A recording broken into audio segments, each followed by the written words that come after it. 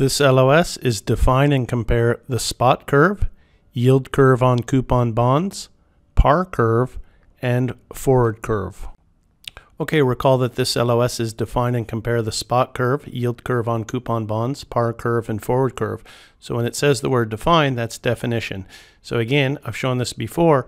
If you want the definition of the spot curve, go into the glossary.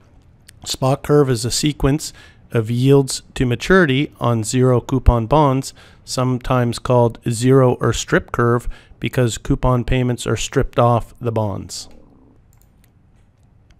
And then if you scroll up, you can see the definition for the par curve. It's a sequence of yields to maturity such that each bond is priced at par value. The bonds are assumed to have the same currency, credit risk, liquidity, tax status, and annual yields stated for the same periodicity. And finally, scrolling up to the forward curve, you can see it's a series of forward rates, each having the same time frame. The maturity structure of interest rates. So at any point in time, the price of a risk-free single unit payment, for example, $1 or €1, £1, at time t is called the discount factor, with maturity t denoted by PT, okay? And the yield to maturity of the payment is called a spot rate, denoted by RT, which we have right here, okay? The discount factor, PT, and the spot rate, RT, for a range of maturities where t is greater than 0 are called the discount function and the spot yield curve, or more simply, the spot curve respectively. The spot curve represents the term structure of interest rates at any point in time. Note that the discount function completely identifies the spot curve and vice versa. The discount function and the spot curve contain the same set of information about the time value of money. The spot curve shows, for various maturities, the annualized return on an option-free and default-free zero coupon bond, zero for short, with a single payment of principal at maturity. And again, that's just what we looked at in terms of the definition. The spot rate as a yield concept avoids the complications associated with the need for a reinvestment rate assumption for coupon paying securities. Because the spot curve depends on market pricing of these option-free zero coupon bonds at any point in time, the shape and level of the spot yield curve are dynamic, that is, continually changing over time. We'll just take a quick screenshot of the ebook, and you can see here that a government bond spot curve is illustrated in Exhibit 5 here for maturities ranging from 1 to 30 years. Now this is an important point. We've seen this before. The annual yields are stated on a semi-annual bond basis, which facilitates comparison to coupon-bearing bonds that make semi-annual payments. So remember when we did our calculations with regards to the yield on zero coupons, we were assuming a semi-annual bond basis. So that reinforces that fact. If I scroll down here, you can see that it's upward sloping. The yield to maturity, we're starting over here, time 0 up to 30 years. And here's the interest rate, just around 3%, going up to close to 5%, okay? So it says this spot curve is upward sloping and flattens for longer terms to maturity. Longer term government bonds usually have higher yields than shorter term bonds. This pattern is typical under normal market conditions.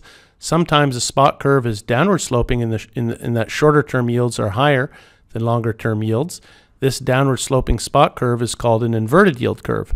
The theories that attempt to explain the shape of the yield curve and its implications are covered in later readings, okay? The default risk-free spot curve is a benchmark for the time value of money received at any future point in time as determined by the market supply and demand for funds. It is viewed as the most basic term structure of interest rates because there is no reinvestment risk involved. The stated yield equals the actual realized return if the zero is held to maturity. Thus, the yield on a zero coupon bond maturing in year T is regarded as the most accurate representation of the T-year interest rate. A forward rate is an interest rate that is determined today for a loan that will be initiated in a future time period. The term structure of forward rates for a loan made on a specific initiation date is called the forward curve. Forward rates and forward curves can be mathematically derived from the current spot curve. Denote the forward rate of a loan initiated T star years from today with tenor, further maturity of T years, by F brackets T star comma T. Consider a forward contract in which one party to the contract, the buyer, commits to pay the other party to the contract, the seller, a forward contract price denoted by F brackets T star comma T at time T star years from today for a zero coupon bond with maturity T years and unit principal. This is only an agreement to do something in the future at the time the contract is entered into. Thus, no money is exchanged between the two parties at contract initiation. And don't worry, we're going to learn a lot more about forwards and futures later on in the derivatives, okay? At T star, the buyer will pay the seller the contracted forward price value and receive from the seller at time T star plus T the principal payment of the bond, defined here as a single currency unit. So the forward pricing model describes the valuation of forward contracts. And again, we're going to see that more in the section on the derivatives. The no arbitrage argument that is used to derive the model is frequently used in modern financial theory. The model can be adopted to value interest rate future contracts and related instruments such as options on interest rate futures. So just a little quick review here. The spot zero yield curve, it's the yield to maturity of government zeros, same currency, credit risk, liquidity, tax treatment, and coupon reinvestment risk. There is no reinvestment risk because they're zeros. However, not actively traded across all maturities, so yield curves are constructed using coupon bond yields. So the forward rates is a yield curve or term structure, shows yields for bonds at different maturities. Ideally, the bonds would have the same currency denomination, credit risk, liquidity, coupon rate, reinvestment risk, tax treatment, and periodicity and yield calculation method. Now we're looking at the coupon bond yield curve.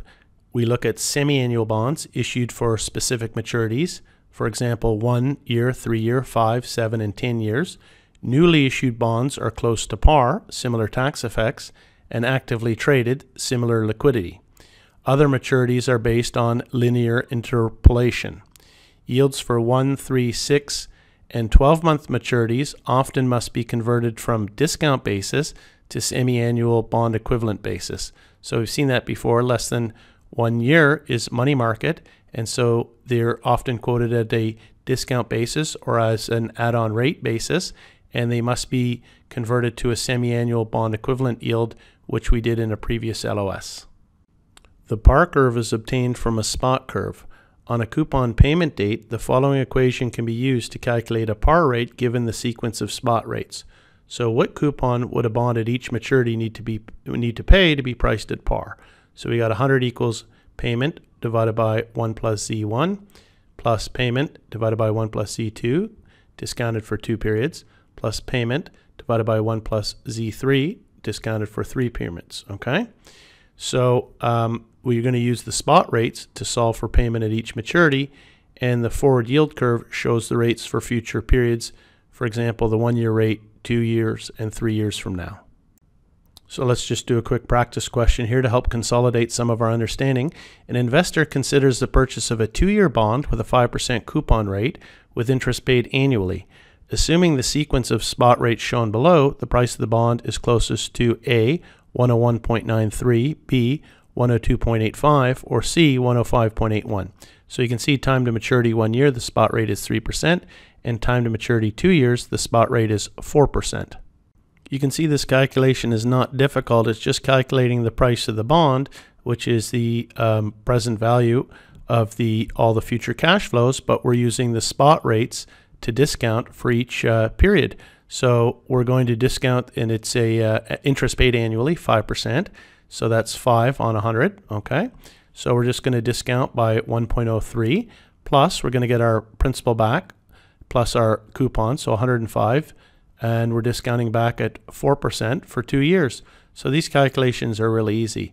The present value is 485 plus 97.08, so our price is 101.93, and the correct answer is A.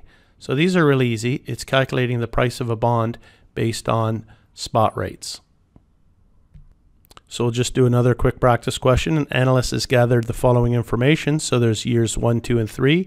3-year Treasury, 3.75%. But then we have the Treasury spot rate for 1 year, 3%, 2 years, 3.5%, and 3 years, 4%. So based on the arbitrage-free valuation approach, a $1,000 face value bond that pays a 5% annual coupon and matures in 3 years has a current market value closest to A, $1,027.75, B, $1,028.67, or C, $1,034.85. Okay, this question is not difficult. Each cash flow is discounted by the appropriate spot rate, and here we're using the Treasury spot rate. This is given here as red herring information in case somebody makes a mistake. And so you can see for year 1, 3%. So it's $1,000 face value times 5%. It's paid annually. So we know the coupon is 50. So we know our cash flows are 50 in year 1, 50 in year 2, and then we get our principal back. So it's 1,050 in year 3. So we're discounting by 3%, 3.5% for 2 years, and 4% for the 3 years. So we get the present value of the cash flows, 48.54 plus 46.68 plus 933.45 gives us 1,028.67. So the correct answer is B. Okay, so again, these questions are fairly easy. It's calculating the price of a bond based on the Treasury spot rates. So we're not using the time value of money functionality in the calculator using one rate. We're using the Treasury spot rates. So we have to discount back each individual cash flow by the appropriate Treasury spot rate for that year. Very easy present value calculations. Okay, this is a practice question. And again, I said a little bit trickier because you got to get the right rate, okay? So this is just a little bit of an extra twist. So given the data in the table below, the price of a 3% coupon corporate bond maturing in 2 years is closest to what? So they're giving us periods 1, 2, 3, 4, yield to maturity, spot rate, and a corporate spread. Okay, I won't read all the numbers. I'll just leave you to the table. And so this, the choices are A, $97.19, B, $98.12, or C, $100.04. Okay, the reason why I said this is a little bit tricky is because they're giving you 4 periods. But number one, it's a corporate bond, so we have to assume that it's a semi-annual payment on the coupon. And they're giving us 4 periods, but the spot rates are given as annual. Okay, so that's one thing that you need to know, is that these are given as annual rates. And so we've got the spot rate plus the corporate spread. So what do we need to do? You can see here for the period 1, what is my discount rate? It's going to be 3.5%, but I need to divide by 2, and that's going to give me 1.0175. Okay, just bring up the calculator, and 3.5 divided by 2, and that's giving me 1.75. Okay, percent. So that's 1.0175 when we do cash flow divided by 1 plus the interest rate. Okay, so that was the little trick here, is that you had to assume, because it says a corporate bond, that it's semi-annual. So for our cash flows then, 3%, that would be $1.50 semi-annually. So we can see cash flow 1, semi-annual, cash flow 2, $1.50, cash flow 3, and then it's saying for a 2 years, so that would be 1 year, and then the second year you get your principal back plus your coupon payment of $1.50. And then the discount rates, as I said, the little trick there is that the spot rate is given as annual. So you add the 2 together and then divide by 2, and that gives you your appropriate discount rate. Okay, so I won't bring up the calculator to do all the math, but you can see again it's just a very simple present value calculation. But the little twist on that is that the spot rates are given as annual. So you have to add the corporate spread, then divide by 2, and you had to discount the assume that it was corporate, so it was semi-annual coupons. So a little bit of a twist, a little bit of a trick there, but not too difficult once you the calculations are easy. Okay, one last practice question to finish this LOS. An analyst has gathered the following information. So we've got 4 periods, and it's showing the years: half year, 1 year, 1.5, 2. And we've got the annual par yield to maturity, bond equivalent yield, 3%, 3.3, 3.5, 3.9. We have a theoretical spot rate, bond equivalent yield, 3%, 3.3, 3.51, 3.92. And then we've got 6-month forward rates, bond equivalent yield.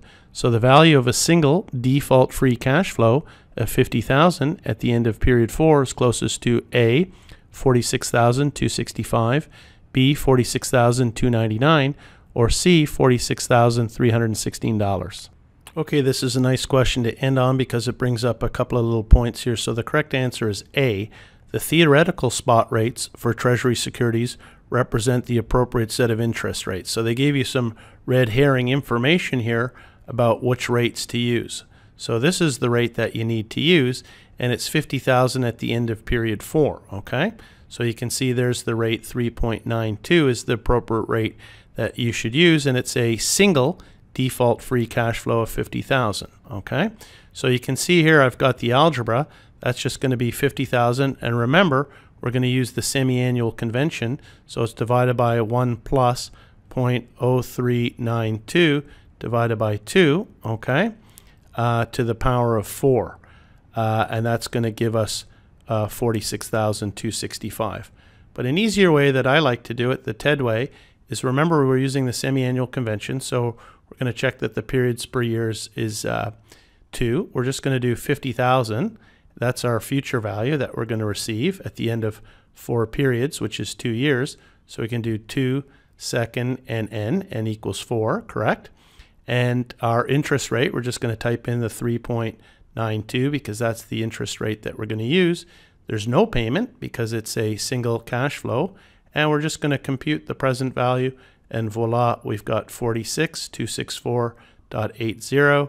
So the correct answer is A. I myself, just circle that a little bit better. The correct answer is A. I myself like to use the time value of money functionality with regards to zero coupons, but just remember that you need to have your periods per year set at 2, and then calculating the price, the value, is very easy calculation. Okay, that's the last slide for this LOS. Thank you.